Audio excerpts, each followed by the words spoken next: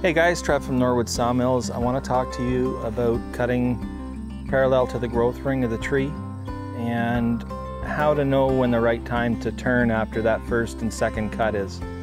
So what you want to do, if you can picture the tree as a cylinder when it's growing, when you lay it on its side, I know it's not a cylinder, but if it had a bunch of taper in it, you got to jack that up so that it's level, so that you're cutting in the same exact line that that tree grew in the middle.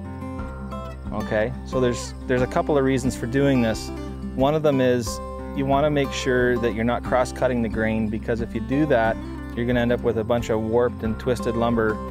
Initially it won't look any different, but you're going to come back to it in 4 or 5 months and it's going to be all bent and warped and cupped, and you're going to wonder why.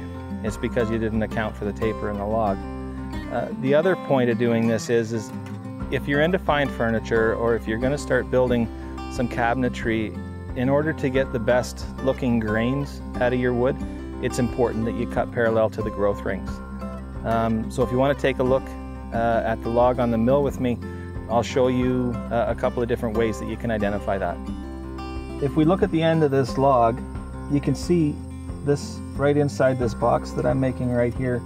This is what they call the heart of the tree, or the pith.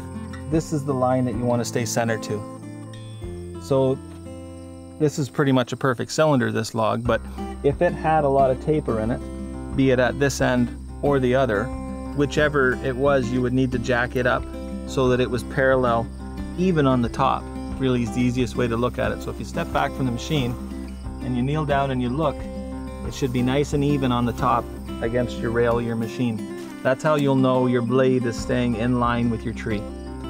Okay, so those first 2 cuts, it's very important that you do that in order to manage and get good quality lumber when you're cutting.